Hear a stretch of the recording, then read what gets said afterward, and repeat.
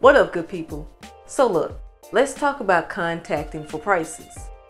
If I contact you, you have 48 hours to respond. If I don't hear from you by then, I will assume that you don't want my money. All right, we going. What a money reside, what a money reside, what a money reside, what a money reside. Look at it this way. Would you wait 48 hours for a plumber? Where's the leak, ma'am? Of course not.